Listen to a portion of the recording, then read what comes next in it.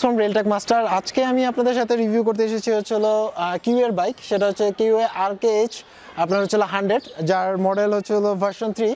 এটা আমাদের সাথে আসলে নতুন বাংলাদেশের সেগমেন্টে বলা যায় যে বাইক সেগমেন্টে মোটামুটি অ্যাভেলেবেল একটা মিড রেঞ্জের বাইক, আপনার অ্যাফোর্ডেবিলিটির মধ্যে এই বাইকটা পাবেন। তো আমি আজকে একটা ডিপ রিভিউ করব এবং আপনাদেরকে টোটাল A to Z বাইকের কি আছে না আছে এবং আপনার হচ্ছে হলো কিউএ আর যে 100-এর যে সেকেন্ড ভার্সন আছে সেটার সাথে কম্পেয়ার করে দেখাবো। Please like this video if you like, hit the subscribe button and press the bell icon for more latest tech videos. So আজকে আমি টোটালি একটা ইনফর্মাল একটা ভিডিও ডেপ রিভিউ দিব বাইকের, এবং এটা আমার ফার্স্ট বাইক রিভিউ বলা যেতে পারে।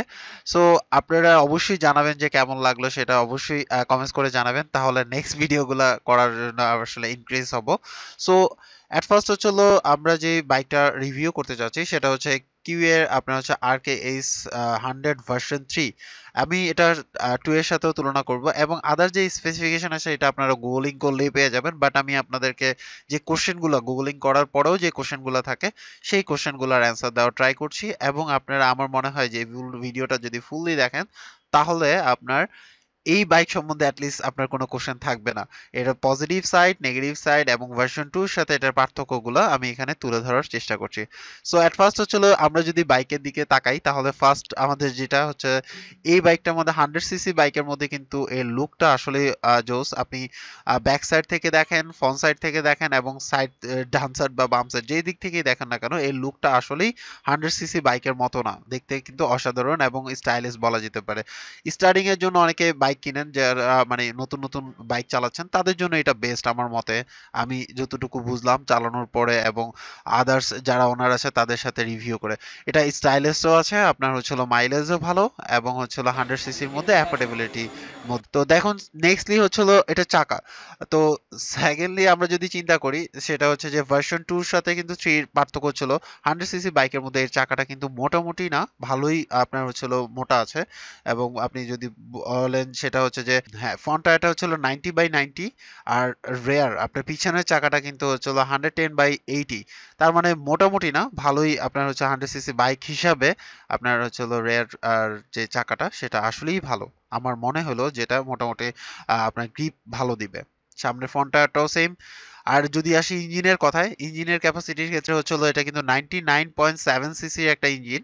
ম্যাক্স পাওয়ার হচ্ছে আপনার 5.5 kH, যেটা 7500 RPM এ, এবং হচ্ছে ম্যাক্স টর্ক হচ্ছে 7.6 Nm, যেটা হচ্ছে 5500 RPM এ, এবং এটা টপ স্পিড 100 কিলোমিটার অ্যাপ্রোচ, মানে 100 এর কাছাকাছি বলা যেতে পারে। এর ফ্রন্ট চাকাতে হচ্ছে ডিস্ক ব্রেক এবং রিয়ার চাকাতে আপনার হচ্ছে ড্রাম ব্রেক দেওয়া হয়েছে। সো এটার স্টপিং পাওয়ার আপনি বুঝতে পারছেন যে আসলে কেমন হবে। সো আমি এবার আসি যে ফ্রন্ট সাসপেনশন। ফ্রন্ট সাসপেনশন আপনার হচ্ছিল আমার মতে হচ্ছিল এই 100 সিসি বাইক অনুসারে ফ্রন্ট সাসপেনশন বেটার, কারণ হচ্ছে যে আমি এটা অফ রোডে চালিয়ে দেখেছি। তো আমার কাছে তেমন বেশি ঝাটকা লাগে নাই, আপনি যেভাবেই চালান না কেন। স্পিড একটু বাড়লে আপনি যদি ভাঙা রাস্তা হয় তাহলে হালকা একটু আমার কাছে মনে হলো যে এটা হচ্ছে একটু বেটার করতে পারতো। আর রেয়ার সাসপেনশনের ক্ষেত্রেও আমি সেম কথাটাই বলবো। তো আপনি হয়তোবা জানেন কিনা জানি না, তো আমি আপনাকে জাস্ট কনফার্ম করি এই বাইকে কিন্তু আপনি 150 মানে আপনার হচ্ছে 150 কেজি মানে আপনি বহন করতে পারবেন, এটা হচ্ছে তাদের অফিসিয়াল ভাবে বলা। তারপরে আমি দেখেছি যে 160-65 কেজি আপনি ইজিলি এই বাইক দিয়ে আপনি টানতে পারবেন, মানে আপনার ওয়েট ক্যাপাসিটি যেটাকে বলা যায়। এবং এর রেয়ার সাসপেনশনের রেসপন্স ভালোই, তারপরও মোটামুটি চাইলে আরটু ইমপ্রুভ করা যেত। এর মধ্যে আছে 4 স্পিড গিয়ারবক্স, তো বুঝতেই পারছেন। এবং এটার মজার ব্যাপার হচ্ছে গিয়ারবক্সের সিস্টেম একেবারে উপরে আপনি নিউট্রাল, তারপরে 1, তারপরে 2, তারপরে 3, তারপরে 4, এরকম করে আপনি স্পিড উঠাতে পারবেন। সো এই কোয়াইট ইজি যারা নতুন লার্নার আছেন তাদের জন্য। দেন হচ্ছিল এর রেয়ার সাইডে যদি চিন্তা করি তাহলে দেখুন রেয়ার সাইডের আপনার লুকটা আসলেই জোস। আপনি দুই পাশে দুইটা ইন্ডিকেটর পাবেন, এবং রেয়ার থেকে আপনার হচ্ছিল নাম্বার প্লেট লাগানোর পরে মোটামুটি আপনার যে কাদা ছিটানোর কথাটা সেটা কিন্তু একটু কম হবে। তারপরে আপনার অনেক সময় দেখা গেছে যে একটু কাদা ছিটায়, এটা আসলে কিছু করার নাই, আপনি এটার জন্য আলাদা কোনো একটা কিট টিট ব্যবহার করে এই জিনিসটা মোকাবেলা করতে পারেন। তো দেখা গেছে যে এর সাইড থেকে যদি আপনি দেখেন তো প্রত্যেকটা সাইডেই কিন্তু লুকটা ভালো। তো আমি এবার খাই হ্যান্ডেলের মধ্যে কি কি আছে। তো অ্যাট ফার্স্ট হচ্ছে আপনি দেখুন এর যে আপনার হচ্ছে আপার ডিপার আছে, এখানে আপার ডিপার আপনি পাবেন।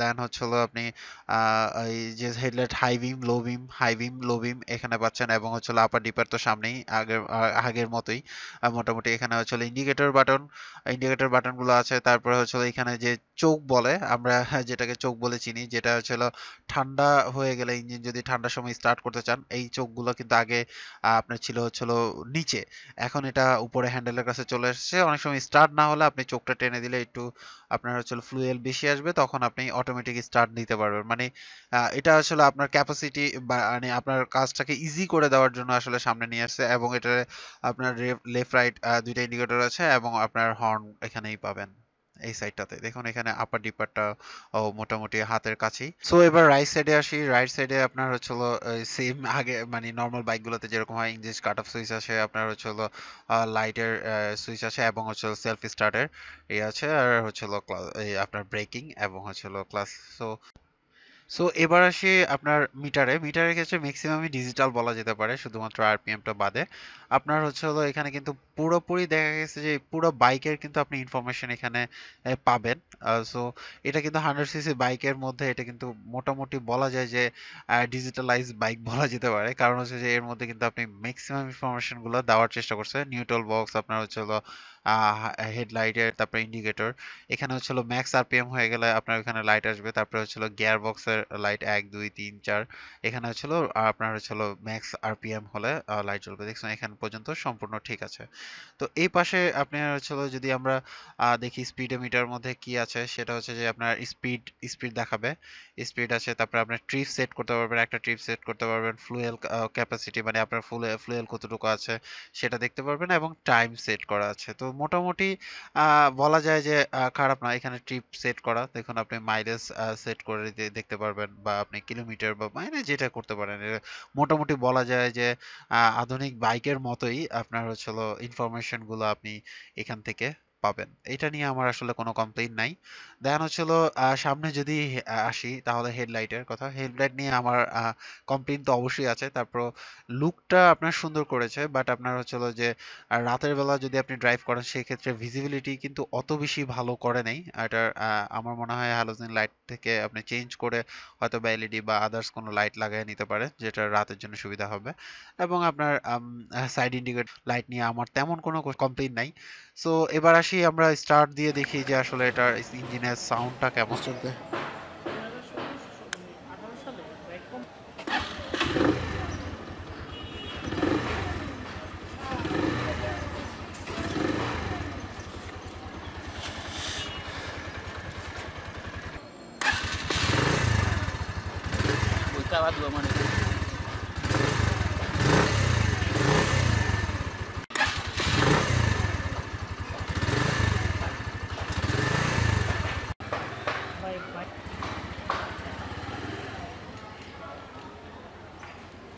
সো এটার কমপ্লেনের সাইডটা বলা যেতে পারে যে আপনি যদি কর্নারিং করেন, তাহলে আপনার একটু জায়গা বেশি লাগে। তো দেখা গেছে যে আপনার এটা একটু প্রবলেম আমার কাছে মনে হলো, যে আপনি বেশি জায়গা লাগবে হচ্ছে হলো কর্নারিং এর ক্ষেত্রে।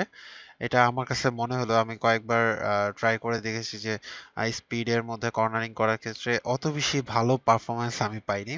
বাট চলা মানে 100 সিসি বাইক এবং সবকিছু মিলায় জিলায় যদি চিন্তা করেন, তাহলে মোটামুটি খারাপ না।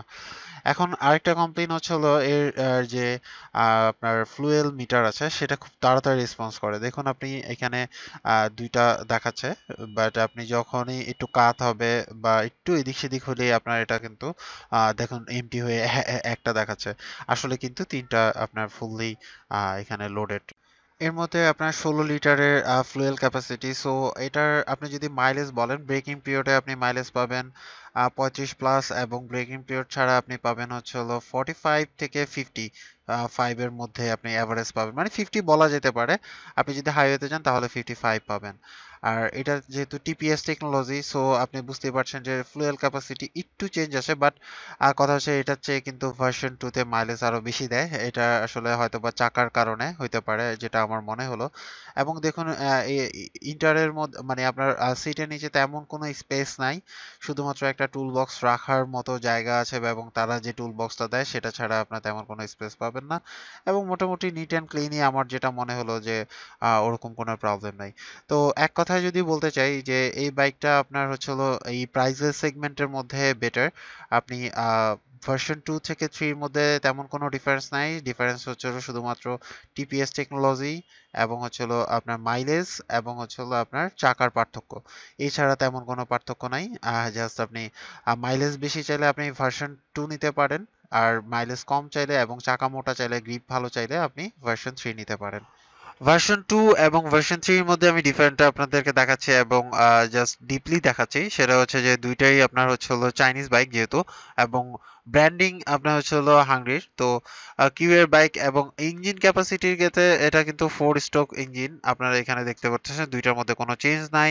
ক্যাপাসিটি হচ্ছে 99.7 সিসি, 99.70 সিসি, একই কথা। আপনার হচ্ছে ম্যাক্স পাওয়ার এটার ক্ষেত্রেও যা, এটার ক্ষেত্রেও তা সেম সেম। এখন হচ্ছে মাইলেজের ক্ষেত্রে এখানে কিন্তু লেখা আছে যে 70 কিলোমিটার, মানে 70 কিলোমিটার কিন্তু আপনার ভার্সন 2 দেখাচ্ছে, আর ভার্সন 3 এর ক্ষেত্রে দেখাচ্ছে হলো 65 কিলোমিটার। বাট অ্যাভারেজ আপনি যদি চিন্তা করেন তাহলে আপনি মাইলেজের ক্ষেত্রে এটা পাবেন 60 এর মতো, আর এটা পাবেন 55 এর মতো। আর যদি সিটি রাইডিং হয় তাহলে পাবেন হলো আপনার 55 এবং এটা 50 এর মতো পাবেন। আর টপ স্পিড হচ্ছিল আপনার 107 কিলোমিটার লেখা আছে, এখানে হচ্ছিল 100 কিলোমিটার। সো দুইটার পার্থক্য বুঝতেই পারছেন। আর গিয়ারের ক্ষেত্রে সেম, একেবারেই সেম। ওয়েটের ক্ষেত্রে 121 কেজি, এটাও 121 কেজি। তারপরে হচ্ছিল সিট হাইটের ক্ষেত্রেও সেম সেম, আপনার হচ্ছে ফুয়েল ক্যাপাসিটিও সেম, আপনার ব্রেকিং এর ক্ষেত্রেও সেম। তারপরে হলো আপনার টায়ার, এখন হচ্ছিল ফ্রন্ট টায়ার আর রিয়ার টায়ার। ফ্রন্ট টায়ার আর রিয়ার টায়ারের মধ্যে এটা আর সাথে এটা ডিফারেন্স হিউজ বলা যায়, তো আমি এটা আপনাদেরকে আগেই বলেছি। তো এখানে দেখুন, আর এখানে জাস্ট হলো পার্থক্য তেমন কোনো কিছু নাই, একদমই সব কিছু সেম, শুধু পার্থক্যের মধ্যে চাকাটা আপনার হলো আর মাইলেজটা, এই দুইটাই হচ্ছিল মেইন পার্থক্য। আর টিপিএস টেকনোলজি এই জাস্ট এই কয়েকটা পার্থক্য ছাড়া আর কোনো পার্থক্য নাই। প্রাইজিং এর ক্ষেত্রে এখানে 99,990 টাকা, বাট অরিজিনালি যদি আপনি একটু এদিক সেদিক করেন তাহলে আমার মনে হয় 91 থেকে 92 হাজার টাকার মধ্যে ভার্সন 2টা পেয়ে যাবেন।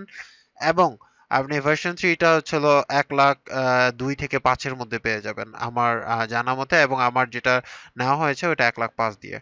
সো এটা এখন পর্যন্ত রিভিউ, যেহেতু আমি আজকে মার্চে করতেছি, সো মার্চ পর্যন্ত এইটাই আপডেট। সো আজকে এই পর্যন্ত। যারা এখন পর্যন্ত আমার চ্যানেল সাবস্ক্রাইব করেন অবশ্যই সাবস্ক্রাইব করে নেবেন। এছাড়াও যদি কোনো কিছু জানার থাকে অবশ্যই কমেন্টস করবেন, এবং এই ভিডিওটি কেমন লাগলো সেটা অবশ্যই অবশ্যই মেনশন করে দিবেন। সবাই ভালো থাকবেন, আল্লাহ হাফেজ।